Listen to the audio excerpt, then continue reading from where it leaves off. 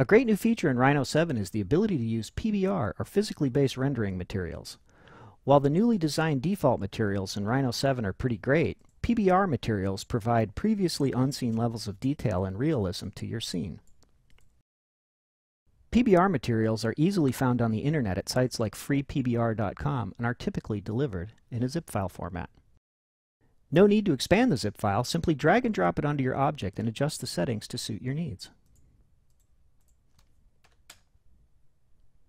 A few simple adjustments and our material is ready to use. With an ever-expanding number of available PBR materials, you can experiment with endless variations in style and material.